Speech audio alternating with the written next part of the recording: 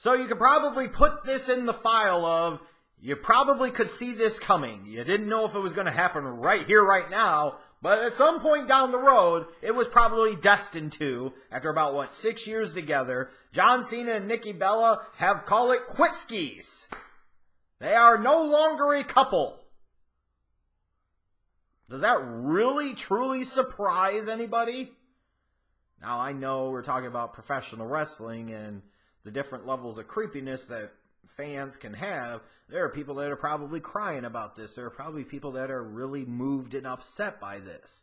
And all I've got to say is get over it.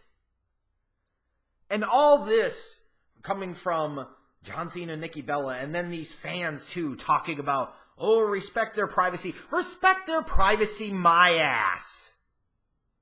Give me a break. If you choose to try and profit off of your relationship and put it in the public eye to the level and degree that John Cena and Nikki Bella did, that it is only fair game to talk about it once things go south in Kaputskis. That is not disrespectful. They put that stuff out there. They put that out there for public consumption and into the public domain to try and profit from it, and did profit from it. But we can't sit there and talk about it? Give me a break. And as far as this whole thing, just from the outside looking in, I know there's talk about it was Nikki Bella's the one that ended it, and while it hurts her, she did what she felt like she had to do, but John Cena is a mess. Give me a freaking break. Are you serious? Like, who the hell couldn't see that this potentially would end up bad down the road? This is one of these examples to me of both people know that at some point in time, this is destined to go south. This is destined to fail.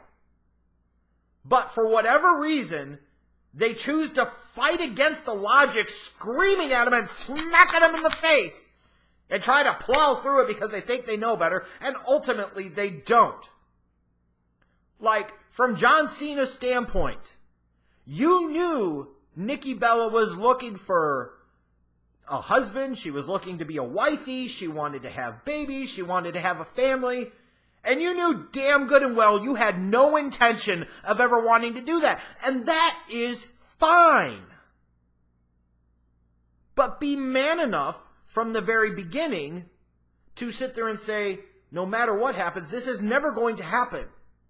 And you can sit there and say, well, he kind of did, but he kind of didn't. Because he kept leading her on, and all these years later, eventually he finally did damn propose to her.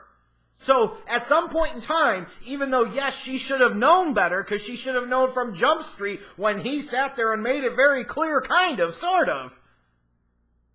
Eventually, when he's put the ring on the finger, she would have enough right to think that, hey, maybe I've changed his mind. Maybe he is ready. Well, ding dong, dumb dick, he wasn't. And shame on John Cena for sitting there and stringing her ass along and wasting 6 years of her damn life. And that's exactly what he did. That's exactly what he did.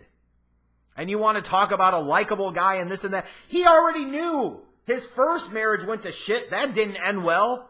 He knew he didn't want to dive right back into another one. And based off of where his life and his career was going, it's always about him. It always has been about him. It always will be about him. Why the hell would he want to put somebody else through that?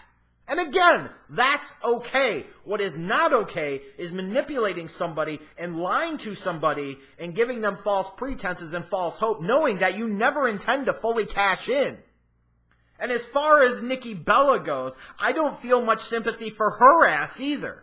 You could sit there and say, like I just did, that he kind of gave her false pretenses and false hope. But she also constructed her own bubble of bullshit, all in the name of profit. Don't tell me that she didn't utilize John Cena, his name, likeness, to profit significantly. Total divas, total Bellas, the way WWE would push her when she's around. Give me a freaking break. All this stuff really started to happen for the Bella twins, and specifically Nikki when? Not just when she got the boob job, but when she started dinking around with John Cena. So don't expect a big sympathy kick from me. You knew what you were doing. You're probably bleeding his ass dry, too. I can only imagine. You use that relationship to profit from. And you know what? Bitch, you might as well have got it in where you fit in. It's whatever. But you shouldn't expect people like me to feel a whole lot of sympathy for you, because while not necessarily all the way gold digger, you manipulated yourself. You took advantage yourself. And I don't see how anybody can deny that. That's clearly what happened here. And it's ridiculous to me when people say respect their privacy on something like this. Oh, but it's okay when they do all this dumb crap on Total Divas and Total Bellas, and we had to sit through for a freaking marriage proposal last year at damn WrestleMania, and these idiots couldn't even make it to the freaking ceremony? Like all of a sudden now, Nikki Bella thinks it's a bad idea to marry Cena and realizes where this is going? After 6 years it took you this long? And now John Cena's a mess? You know why John Cena's a mess. He wanted that guaranteed pussy to pound on call whenever he frickin' wanted it. He understood some of the optics, that he looked better, that he had her by his side, and this and that, and he's a settled down guy and all this other hot garbage. People need to stop living in the clouds when it comes to Cena and thinking that he is ultimately this truly great guy. He does good things, Make-A-Wish, other charitable stuff, but that does not fundamentally take away from the fact we've known that he's always kind of been a selfish son of a bitch. And ultimately, that's not the worst thing in the world. You do good things, but you are also kind of heelish. If anything, this should make Cena the ultimate heel. He strung this heifer along for 6 damn years. But ultimately in this world, you got to take care of yourself first and foremost. And I wouldn't be surprised if the whole thing about Cena being a mess is a freaking work in and of itself. Why the hell would he care? I'm just saying.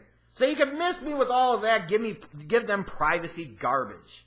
They've put it out there in the public eye for years. They have both profited nicely from it.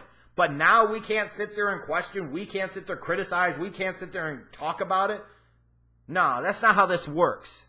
If you're going to put it out there, then it is only fair that people can criticize from the outside looking in. That's the way this works. Can't profit from it and then run from it when it doesn't go well.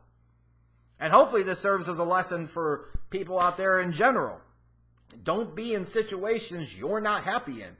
Don't be in situations where you know damn good and well, in your heart and in the back of your mind, this is not going to end well. Don't extend it another 6 months, another year, or in this case, 6 damn years. If you know that it's ultimately going to happen, the quicker you get out, the better it is truly for all parties involved.